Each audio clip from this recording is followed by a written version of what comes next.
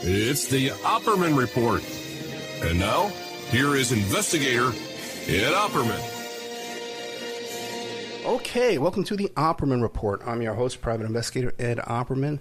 You could find me at Opperman Investigations and Digital Forensic Consulting, either through my website, emailrevealer.com, or just email me directly at oppermaninvestigations@gmail.com.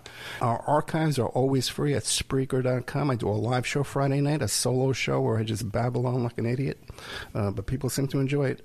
And if you go there and look up Opperman Report, Spreaker, Covert Action, Jeremy Kuzmarov, you'll find our previous interview with Jeremy Kuzmarov. Now, you can find him at jeremykuzmarov.com. He's written a ton of great books, okay, that are right up our alley. Okay, Obama's Unending Wars. Oh, Obama, what a great guy. But Obama's Unending Wars. Modernizing repression, police training, and nation building in the American century. We just had on those guys with Stop Cop City. This is something we should all be concerned about. Check out Jeremy's book on the topic. The Myth of the Addicted Army. I'd love to have you come back and talk about that. Vietnam and the Modern War on Drugs. And the Russians are coming again. The first Cold War as tragedy, the second as farce. Jeremy Kuzmarov, are you there? Yes, I'm here. Yeah, it's great to be with you. Yeah, man, great to have you back. And like I said, anytime you want to come back, I'll have you right back. Right, yeah, I'd love to discuss the myth of the addicted army sometime. Oh, yeah. Because I'll tell you, dude, I'm falling for that myth, okay? So straighten me out on that. I'd love to hear what the real story is on that. But remind the audience, who is Jeremy Kuzmarov? Well, currently I am the managing editor of Covert Action magazine. I have a background, in working in higher education, and I've researched these kind of gray areas of U.S. foreign policy, and tried to puncture, certain myths that prevail on the dominant media, including with regards to a political figure like Obama, or I guess the saintly image of Obama. And I'm currently working on a book on Bill Clinton, so these kind of liberal heroes, I guess, showing the truth behind them and the hypocrisy and double standard that we see. So, check us out at Covert Action magazine. The magazine focuses on trying to expose covert action and provide critical analysis on U.S. foreign policy. And it was named after a famous CIA whistleblower, Philip Agee, had started the magazine in the late 70s. Yeah, last time we had you on, we pretty much focused on how just about every presidency has been run by the CIA. So that's what we're going to find in the new Clinton book? Yes, I believe Clinton was recruited into the CIA when he was a student at Oxford, and this was admitted by Cord Meyer Jr., who was a well-known CIA agent. And Clinton was sent on a secret mission because his roommate at Oxford was Strobe Talbot, who was very high in the State Department when he was president, and came from a very influential family in Ohio, who had connection with his. I believe I have to double check. I think it was his grandfather had been very high in the Pentagon, and he was very well connected in the CIA, probably.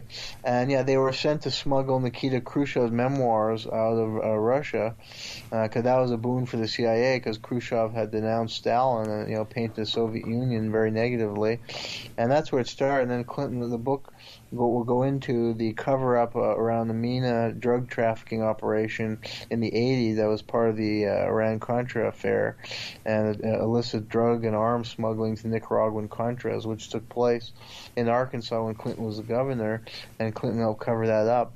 So he did services for the agency, and then when he was president, he continued to support. He kind of supported the revitalization of the CIA after the end of the Cold War. When many were saying the CIA should be abolished, and were calling for scaling. Robert McNamara called a peace dividend, but Clinton ended up, expanding the military budgets and promoting all these humanitarian interventions, as they called them. So the book goes into that. Yeah, crime bill, all that kind of stuff. But now, does this explain this smuggling of these memoirs? Does that explain his trip to Moscow? I think for his honeymoon, I think, right? Yeah, well, no, this was before he was married, Okay. before he was a student at Yale. Yeah, because his family was not wealthy, so everybody wondered how he could afford to travel. Because he traveled in Eastern Europe and Moscow, and with Strobe Talbot, who we pretty much know was CIA, and Cordmeyer Jr. though admitted years later that Clinton had been recruited into the CIA, and the CIA paid for that trip. So. We know pretty well that that's when his relationship with the CIA started, and it's alleged that he was an informant on the anti-war movement, the Vietnam anti-war movement, and then we see that relationship pay dividend in the 80s when he supported the Iran-Contra operations from Arkansas as the governor. Before we get to, because the topic, before we forget, the topic of today's show was the CIA behind the Jonestown Massacre. But real quick, Covert Action Magazine. Tell us about Covert Action Magazine and how important it is.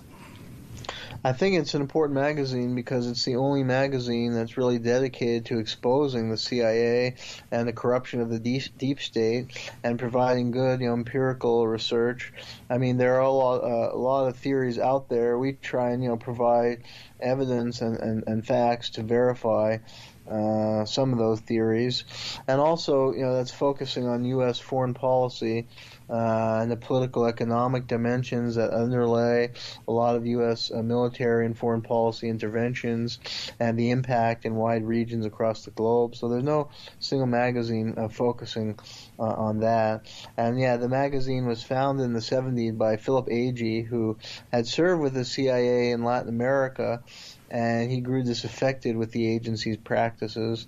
And in fact, he considered it to be a criminal conspiracy that they were carrying out criminal activities in these countries he was operating, and he witnessed it firsthand, that they were violating the law repeatedly, that they were supporting right-wing coups, they were trampling on democracy in those countries, and they were trying to promote the interests of U.S.-based multinational corporations at the expense of local businesses and the local economy. And he couldn't stomach it. He wrote his memoir, Inside the Company, a CIA diary, and then he was kind of on the run because he started naming names. Of course, the CIA wasn't happy at all that he'd written this tell-all expose and accused them of criminal activity and exposed criminal activity.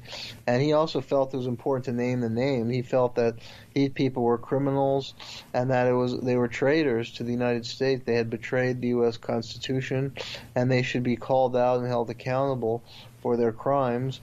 And the CIA had a vendetta against him, and he, was chased. He had to, I think, renounce his passport, and he lived in Europe, but he was chased out of a number of countries, and he ended up moving to Cuba to work in the tourism industry for a period. But he supported this magazine with journalist Lew Wolf, who had worked in the underground press during the Vietnam War era, and it was devoted to exposing CIA operations and exposing. There was a column naming names that outed CIA agents, although it drew on public records and declassified documents. So it wasn't actually like leaking secret information. It was just promoting, what was known and outing CIA agents, many of whom had already been outed. But to expose this to the public. And it broadened over the years to provide general critical analysis of U.S. foreign policy, which is urgently needed today, given that the U.S. is basically provoking war with Russia and China at the same time as courting potential nuclear world war, and spending close to $1 trillion officially on the military, when there's so many major problems at home that need to be addressed, and yet all that money is going in the military, and we see endless wars and fruitless interventions, and more people I think now are waking up that something has gone terribly awry. But I think our magazine can hopefully help educate people and build a movement for a change in the direction of U.S. policy and government. Yeah, so people can go to covertactionmagazine.com, and there's several ways you can support. You can donate, you can subscribe, and you can also order hard copies of the back issues. and it's not that expensive. So we invited you back. Well, last time, for some crazy reason, I thought we were going to talk about CIA influence over the presidency and also Jim Jones. I don't know what I was thinking. But you wrote this incredible article in covertactionmagazine.com. Was the CIA behind the Jonestown Massacre?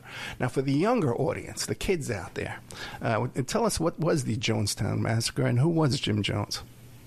Okay, well, this was a famous event, yeah, and there are a number of movies that still come out on this event, and almost everybody knows the phrase, don't drink the Kool-Aid, because Jones was this, cult leader who he was head of this church called the People's Temple, and it brought together like many from the counterculture, because he started in Indianapolis, but then he moved to California and San Francisco, which was the heart of the hippie movement in the 60s and into the 70s, and the church had been involved in social protests against the Vietnam War, and was supporting civil rights and other progressive causes, and there were it was a very diverse congregation. There were a lot of African Americans, and Jones presented himself as this kind of racial healer who was bringing together the races. And then he established like a colony in Guyana, where the church bought some land, and they brought people to Guyana to live in a kind of commune and to cultivate the land and to live, supposedly, live a good life, doing good deeds and stuff like that. But it turned horribly awry when allegedly, he convinced them all to commit mass suicide. But yeah, we can get into there's strong evidence to indicate that official story not really true. That there's some truth. Yes, he was a cult leader and he did manipulate his followers, but many, it appeared, were actually murdered. And beneath the surface, there were a lot of hidden intrigues behind that story that we can get into. Yeah, and fascinating too, just thinking off the top of my head, that we would have recordings of these last words, drink my children, that would even exist, that would survive such an incredible, chaotic tragedy to this day, that it still exists. But give us an idea of Jim Jones and his background, his childhood, growing up. What makes him suspicious? Okay. Well, he grew up in Indianapolis. His father allegedly was part of the KKK, although that story may have been made up. Because he wanted to present this image of himself as somebody like who came from racist family, and now he was promoting the integration of the races and black rights and stuff. He was a very smart person, and he was very, very charismatic, and he became a preacher in his home state of Indiana and Indianapolis. And he was like mesmerizing as a preacher, and he could allegedly heal the sick, and he would have these rituals on stage, and even bring back claim to have brought back the dead. I think even in a couple cases. And apparently, it was a great spectacle he put on. So he built a huge following for his church. And even from that time in Indianapolis, he was promoting this image of himself as progressive. And he promoted like a communalist philosophy, not communist, but communalism, that people should live together. But he did critique capitalism, and he situated himself more on the political left. But what was suspicious was that, well, firstly, Indiana and Indianapolis, and this is in the 1950s, was a very conservative city, conservative region of the country in a conservative era. And then he was seen at some communist meetings, but where there were a lot of intelligence agents. So there was suspicion from that time, because of the evidence that emerged of that he may have actually been an undercover intelligence agent or informant. And the CIA will create legends if they have for their agents a certain public image that may be at odds with reality. And then what was especially suspicious is that in the early 60s he spent a period in Brazil and then Guyana. And now in Brazil, he lived in a very wealthy neighborhood. He was in Rio de Janeiro and Belo Horizonte, and he lived in very wealthy neighborhoods So if he was just this kind of humble preacher, why was he in a wealthy neighborhood? And the neighbors saw him, he would be picked up in the morning in a fancy car, and he would carry a briefcase. And his cover was like he was working by day in a laundromat and doing some, missionary work, and another insurance company. But people, said he was, I don't know, they said he was too shy to make a sale. But I mean, here's this very gifted, charismatic, manipulative guy, and somehow he's too shy to make a sale, and he's barely ever at that company. So what is he really there for? And it's believed that he was involved. Well, actually, he was outed. He had to leave Brazil because the Brazilian press outed him as a CIA agent, and he was outed as somebody involved in the CIA operation to oust Raul Goulart, who was like a Lula type, left of center leader who was charting more independent political course for Brazil.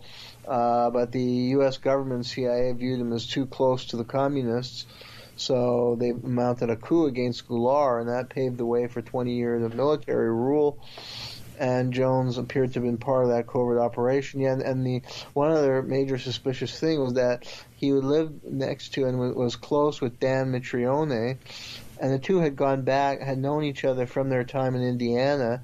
Mitrione had been police chief in Richmond, Indiana, but Mitrione is known to be a CIA agent who was worked for the USAID's Office of Public Safety, which was a CIA front operation to train the police and secret police of governments that the U.S. was either propping up in the Cold War, or the secret police in government like that of Goulart, where they were planning a regime change or a coup, and they wanted to cultivate loyalty in the police to carry out the coup or to support the coup. So Mitrione was known to be a CIA agent, and that was his very close friend, and they just happened to be together in Brazil. And then when he went to Guyana, he forged a close relationship with Forbes Burnham. Now, in Guyana in the 60s, Guyana achieved its independence from Great Britain, and their first leader was a guy named Cheddi Jagan. Their division between the Indian and black population in Guyana.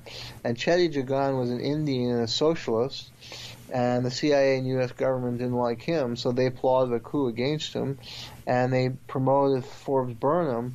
And they claimed to be, for black power, because Forbes Burnham was an Afro-Guyanese, and he promoted black power, but it was very superficial. And really, he was very corrupt. And when he became president, he basically sold over Guyana's economy to, foreign capitalist interests. And he also allowed for U.S. Military facilities in Guyana. And Jones became very close with Burnham. And they were stirring racial unrest. They want as divide and conquer. They wanted to pit the Afro-Guyanese against the Indians to facilitate the coup, and that may have been part of Jones's task, is to facilitate racial division and conflict as a precondition for the coup. And that's his close relationship with Burnham led to Jonestown being set up in Guyana a decade later. And Burnham remained in power from the I think it was 66, the coup, until sometime in the 80s. So, and Jonestown was set up in the late 70s or a bit earlier, mid 70s. So it was that relationship between Jones and Ford Burnham as to why the People's Temple ended up with a huge plot of land in Guyana, and Burnham was involved, I think, in the cover-up because he was getting money because of Jonestown, and the U.S. government aid to Guyana increased exponentially, especially after Jonestown was there. So that's suspicious too. And Burnham was clearly part of the cover-up about what happened. The two men had close relations. So, you can see in his background that he appeared to have been an agent of the U.S. government. And then the CIA will create a legend like they did this for Lee Harvey Oswald. Mm-hmm. They created the legend that he was this leftist with a Fair Play for Cuba committee, and they even staged an arrest, so he would be in the newspaper as a Fair Play for Cuba. But very likely, new evidence is confirming that Oswald was a deep cover CIA agent, and that was part of an effort to create a legend about him. So I think the same thing with Jones, and they may Jones played up again this image that he was for, civil rights and anti-Vietnam, and it was a way to establish this legend for himself, when all along he was doing the bidding of the CIA and the U.S. government.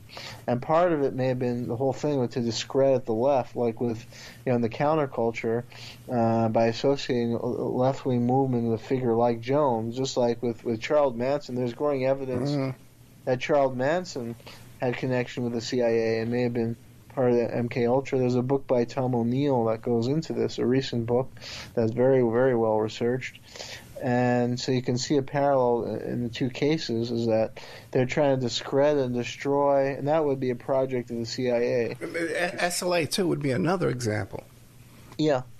Exactly. They support these fringe groups and extreme acts of violence, so there's a very negative connotation associated, like with the hippie movement and the counterculture, that it's associated with these cult leaders and deranged, violent groups, when really those movements had been about peace and ending the Vietnam War and developing a more peaceful society.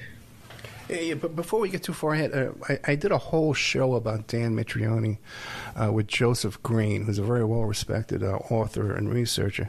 And at Mitrione's funeral, people like Frank Sinatra and Jerry Lewis, it was a huge funeral. So fascinating connection there. Yeah. Right? Definitely.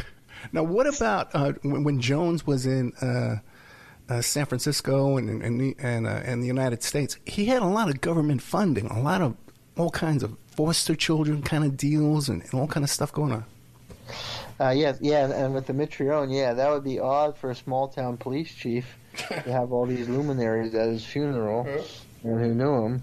Now, with Jones, he was connected with and that's the very suspicious thing, is that, there was a paper by a Berkeley professor who argued and had evidence to corroborate that when the Operation MK Ultra, which I think most listeners know about, was a secret unethical drug testing that the CIA was carrying out during the Cold War, because they thought that the Chinese had developed the brainwashing techniques in the Korean War, and they had to try and match the Chinese and develop ways to get prisoners to talk. They did all these kind of unethical drug experiments. Now, that was shut down by Congress after the Church Committee investigation in the mid-'70s. But this Berkeley professor's thesis with good evidence was that they moved to cult. The CIA, after it was officially shut down, kept the Operation MK Ultra, but moved it into religious cults. And that would be a good play, because cult leaders, manipulate their parishioners so they can get them almost to do anything. And that's where, relating to your questions, that Jones was connected with these psychiatric institutes in San Francisco, which I can go into in the article. And there's suspicion and evidence to, I wouldn't say confirm, but to strongly suggest the suspicion is warranted, that Jonestown was set up, that there was a side to the Jonestown colony where they were carrying out MK Ultra type experiments, because after the disaster they found all kinds of drugs that were used in MK Ultra before, like Thorazine and sedatives and different kinds of drugs. There were a huge amount of drugs found at the facility. So what were those drugs doing there? And they had also used things like sensory deprivation, to punish people for any disciplinary infractions. They use methods like that the CIA is known to use or has experimented with, like sensory deprivation or isolation. So that was known to have occurred there. So that lends suspicion to the belief that Jonestown there were experiments going on associated with a successor to MK Ultra, and Jones was overseeing that. And again, there was a relationship with these psychiatric institutes between the People's Temple and Jones himself, and they recruited personnel from those facilities. Yeah, and one of those, I guess you could call it small world, if you want to call it small world, is that O.J. Simpson's mother worked at one of those psych wards. Take that as you want. Okay. Interesting. And back to Dan Mitrione, his specialty was torture. Yes. Yeah. Yeah, he would allegedly, according to, I think, some of the students and defectors and some Cuban sources, he would take beggars off the street in Brazil and torture them in front of the police recruits. And his motto was the right pain, the right place, at the right time. And in a few cases, it was said that the recruit didn't survive these tortures. He tortured people to death in front of students. So he was a sadistic individual. Yeah, life is worthless to these people. Mm-hmm. Now, the main focus here, though, is that this was not a main of your article here in covertactionmagazine.com titled, Was the CIA Behind the Jonestown Massacre? Was this a mass suicide or was this homicide? A mass homicide? Well, there's very strong evidence that it was a mass homicide. I think the Guyanese government sent a forensic investigator, Leslie Mutu, and he concluded there were at least 700 homicides. Louis Gurevich ran the largest detective agency in New Orleans, and his daughter tragically died.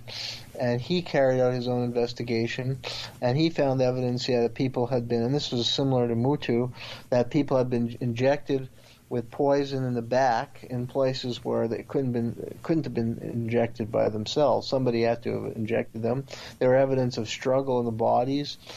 Both found evidence the bodies had been moved, that some people had been dragged to death and then laid out to make it look like a neat crime scene. There were evidence of gunshots, and there was again evidence of struggle and fighting. So it looks like somebody poisoned them in the back, injected them forcibly with poison in the back, and some struggled, tried to fight off their attacker. So the crime scene evidence was pretty clear that this was a mass homicide and not a mass suicide, as is the popular impression.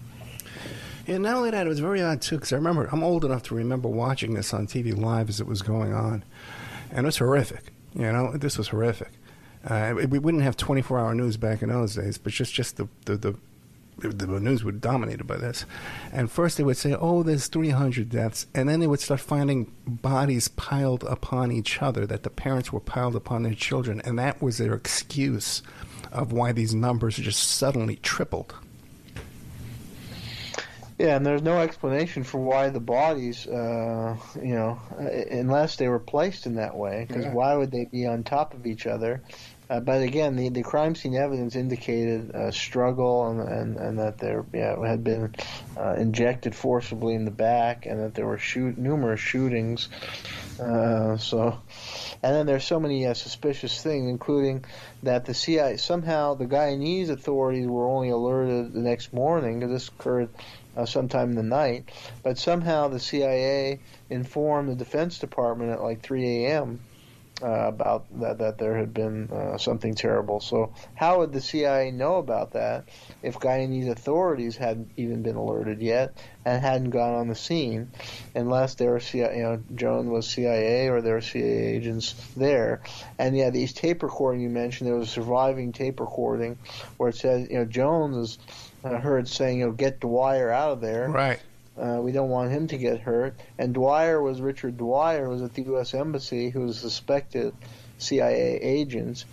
And, what was he doing there, and why did they have to get him out of there? What was he doing there, and how did he get out of there? Which brings me to Mark Lane. I know Mark Lane is a hero in the JFK research, but he was down there, and I've interviewed people that were down there that escaped, who were kept on the tarmac in the United States. When they landed in the United States, they were kept on that plane for 13 hours plus. I don't know the exact number, but it was but Mark Lane somehow had a private plane take him back and was able to just walk away. What do you make of that?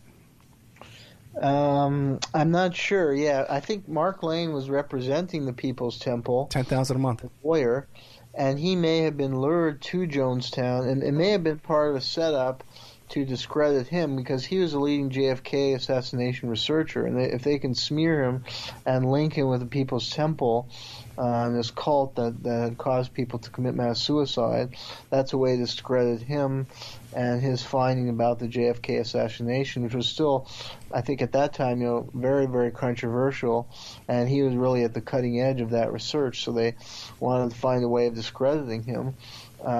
So they could link him with the temple. I think they kind of, again, lured him. I mean, there were a lot of leftists or progressives or do-gooder types who were attracted to the temple and its message, again, of unity. And I mean, it was supporting a lot of progressive social causes. And Jim Jones had a reputation, even like Martin. He was given like a major award, humanitarian award. So you can't necessarily fault somebody for being being their lawyer. I mean, I don't think Lane necessarily did anything wrong. I think, like others, he felt that it was a good organization. That was at least the public impression of them until this. I mean, there were darker things that emerged later about Jones, but I don't think that was well known at the time. So I don't know if there's anything bad that he did. It could be. I don't know maybe I don't know the full story. I mean, there are a lot of intrigues here. So there may be something bad. I don't know. From my reading, he was just kind of lured, and he was. It was a way to smear him to associate with this group, but he somehow got out. But maybe there's more to that story I don't know about. Yeah, I always say if I write a book, it's going to be the more I learn, the less I know. Yeah, exactly. I can interview 100 people, man. Like I've interviewed a couple of survivors from Jonestown, and one says, "Oh yeah, this was previously this was a CIA training ground," and another one says, "No, when we got there was nothing. There was no roads. There was nothing." Do you know anything about that? Well, I think there may have been. It was a huge property, right. And even some people may not have known that there were things going on other ends of the property. Like it was rumored, and there seems to be some evidence to suggest this, that they were training mercenaries even before a lot of the parishioners came. That they were training mercenaries, and there was a paramilitary camp on some end of the property. And they were training mercenaries who were being sent to Angola, where the CIA was involved in the covert operation to unseat the left-wing government that came in after the Portuguese rule.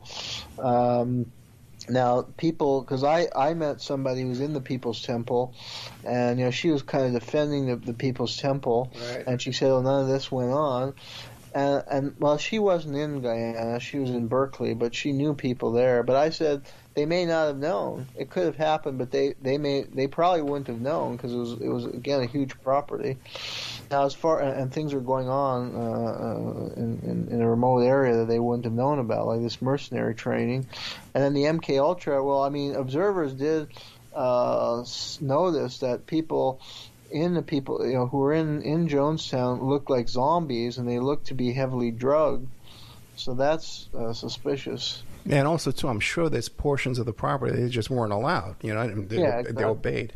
And there may have been a lot of normal activities, and then this was going on in just parts of it. So the average certain people wouldn't know that was going on. Scrolling down your article, I noticed that you mentioned Dr. Richard Offshee, who's from the false memory syndrome. How does he fit into all this? Richard Offshee. See, there's so many detailed layers. I can't remember everything about the story. Okay, we don't need to get into that. Then. I wrote it about a year ago, but him I can't remember. You'd have to remind me about him. Okay, we can move on. Now, how about this? Right around the same time, there were other murders that went on in San Francisco. One of them was Mayor Moscone. Now, how close was that? Was like days, right? Yeah, I was. That came a few days after, and I was starting to look into that, and was thinking about doing an article about that case. I haven't yet accumulated enough information and move on to other topics in the interim. But, there is an excellent book for listeners I can highly recommend, Michael Myers. Right. I don't know if he's still alive, but he hopefully he's still alive. He did a tremendous study of Jonestown, called "Was Jonestown a Religious Experiment?" where he really goes into the MK Ultra. And the article I did in Covert Action Magazine draws quite a lot on his study. And he does forge a connection between the Moscone and Harvey Milk killings.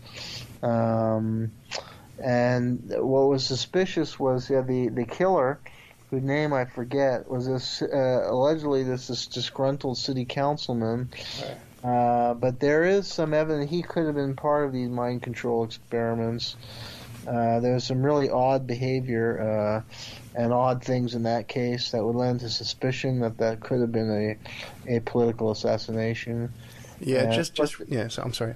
Just recently, I interviewed the fellow, just by coincidence, who got his confession, and it turns out that they were very close friends. Okay, took his confession. The cop that took his confession. People should go back and look at that interview. I think it was Falzone. I'll put a note in the comments.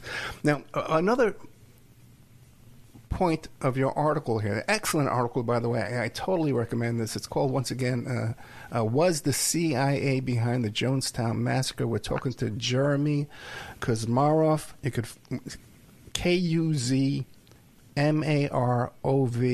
and you go to jeremykuzmarov.com. One of your things you point out here is that possibly Jones escaped alive. Yeah, and I see Offshe. Yeah, I was actually referencing, I'd just forgotten his name. Sure. This was this Berkeley professor who wrote this paper that, listeners can look up. It's called The Penal Colony. And he was the one advancing the thesis that MK Ultra, after it was officially shut down, moved into religious cults, and that Jonestown was a paramount case of that. So he's a very good researcher who's worth looking up. As far as Jonestown... Jones and whether he survived. Yeah, there's. It looks to be that way because there was somebody who looked like Jones who they found dead, who they said, "Oh, he's dead." Look, but actually, when they looked more carefully at the body, there were tattoos that made it clear that was not Jones. Really. And then supposedly he committed suicide, but the gun was found too far away. If after you shoot yourself, you can't throw a gun. It would be right next to you. So it looked like that was staged. They kind of staged and the CIA uses doubles, and so that's a possibility that they created a double, or there was somebody who looked like Jones who was killed, but it's clear it wasn't Jones. So his body was never found, and he would have had a lot of connections that lead some researchers to believe that he could have escaped to Brazil. There are people who did get away, and he could have been one of them who went to Brazil. People got away by boat, and he could have. There's a good chance he got away and lived under cover. Yeah, one of the survivors even claimed that there were his passports were at two different locations at the same time. Like there were two Jim Jones with two Jim Jones passports in different countries at the same time. Are you familiar with that? Yeah, I read that. Yeah, see, there are a number of good researchers. One is, I think, Jim Hoogan, who has written some good analysis of Watergate and how that was a coup d'etat against Nixon. He did an important article on this topic, and he had some good information and insights about that, as well as Michael Myers. And there are a couple other, Offshe. So there's some really good research has been done on this topic for anybody who's interested in looking into it more. And yeah, that is something they found that would indicate, CIA. If there are two passports, that's a trademark of the CIA, and they're creating doubles for him, and it's all part of an intelligence operation. Now, what about Leo Ryan? I know his aide was convinced that there was a conspiracy. Yeah, Leo Ryan, very important to the story because they lured him, possibly like Lane, I was saying, although we're not sure the full story about Lane, but with Leo Ryan, we know that he was lured to Jonestown. Now, Leo Ryan was the leading congressional critic of the CIA, and he may be the only congressman to have been assassinated while serving in the Congress. And his aide, Jackie Spear, was wounded, though she survived, and I believe she's still in the U.S. Congress. But he had sponsored the Hughes-Ryan Amendment, which this came around the time of the Church Committee, which had exposed abuse of the CIA, and the Hughes Ryan Amendment was a major bill that would basically make it very difficult for the CIA to carry covert operation, and it had to be much greater congressional scrutiny and congressional approval, and it was really going to rein in the CIA and covert paramilitary arm of the CIA. So the CIA hated him, and he was lured to Jonestown. Apparently, his daughter had been involved in like a religious cult in Oregon, so he had an interest in cults. And they lured him there, and he carried out an investigation. And there had also been all kinds of stories, like the local media started publicizing stories like corruption with Jones, and there were some suspicious deaths of People's Temple members. Who there was suspicion that Jones may have been behind the killing. Now, this woman I met from the People's Temple dismissed these media investigation and exposés as kind of yellow journalism, and that was the even one of the newspapers she said was owned by Rupert Murdoch, and they hated him because he was Jones on the left. So that was her. But I think there were some serious criminal activity that Jones was involved in, even with regard to money laundering and these suspicious deaths. And that was in Ryan's district. So it was in many ways his responsibility to investigate the People's Temple and these allegations of corruption, criminality, and even murder.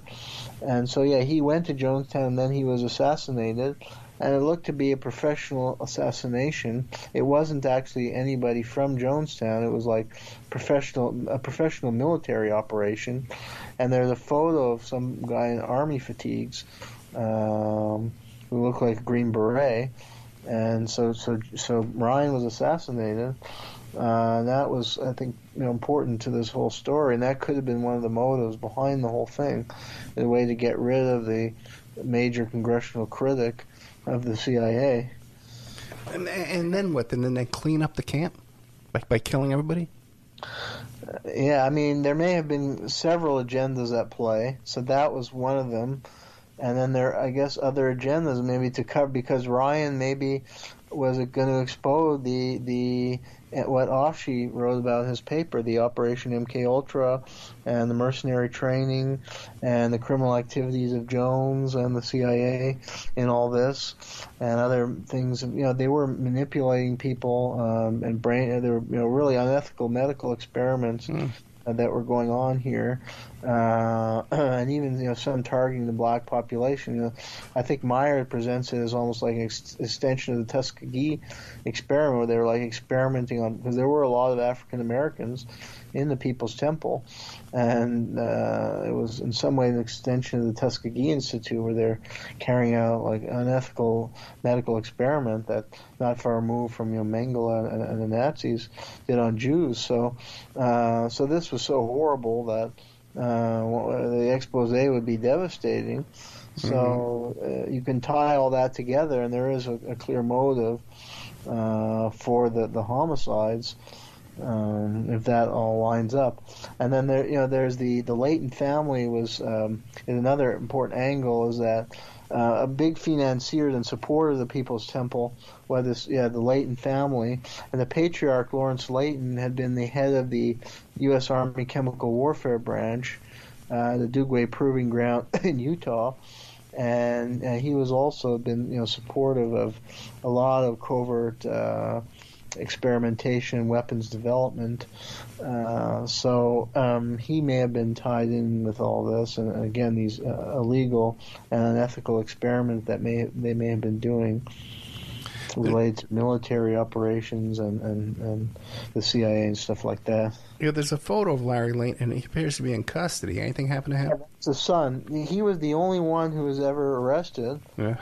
He was charged with the murder of Leo Ryan, but they said he looked like a zombie, and this would, I think, be evidence of MKUltra that he was a victim, because he looked like a zombie and like an out-of-body experience when he was arrested. So he could have been program to participate in this. Although I don't think he was actually the shooter, because it was a professional military hit, and there was one image of a guy in military fatigues, a tall man in military fatigues, who appeared to be the real shooter. So Larry could have been a patsy who had been drugged and programmed like a Sirhan, and he was some kind of decoy or something in this professional hit. But yeah, he did go to jail. I don't know if he's still alive or what happened to him. I'd have to look that up.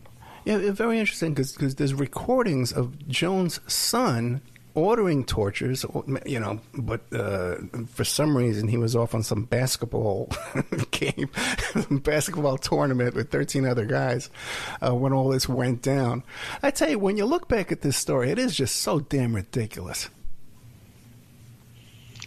Yeah, I mean, it's really twisted. And how could they be so evil that they were doing this? The way they manipulated people. I mean, it's bad enough when you read some accounts of people who are in the People's Temple.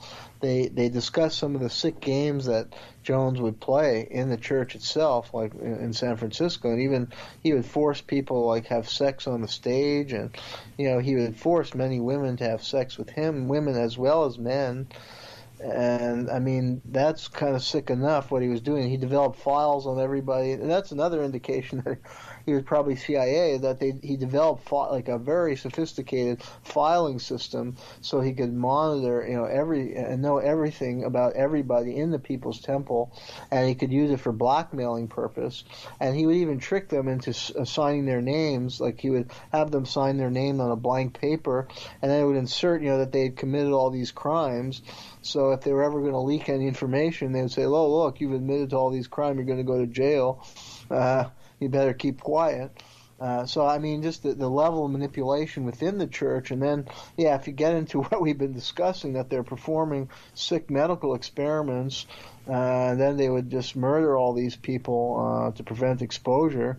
It's a horrifying story overall. I mean, it's bad enough to think that people might be led into mass suicide. Yeah. But that's almost kind of tame when the real story starts to emerge, and the level of manipulation is just unbelievable. Yeah, the audience should go back to the archives and look up the White House Boys, the Dozier School for Boys here in Florida, where it was a school for orphans and young boys and stuff like that. They didn't have clothes. They didn't have proper food.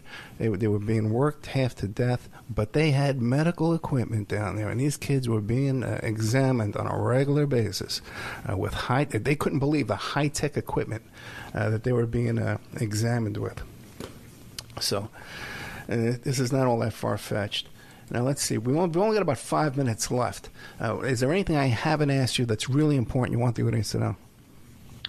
But I think we've covered it pretty well. I think, the other angle of this is that, as part of the manipulation, is that the level of manipulation the CIA would go to try and alter American politics and try and discredit the 60s movements by, again, trying to associate them with Joan, and that they went like lemmings to their death to this cult leader.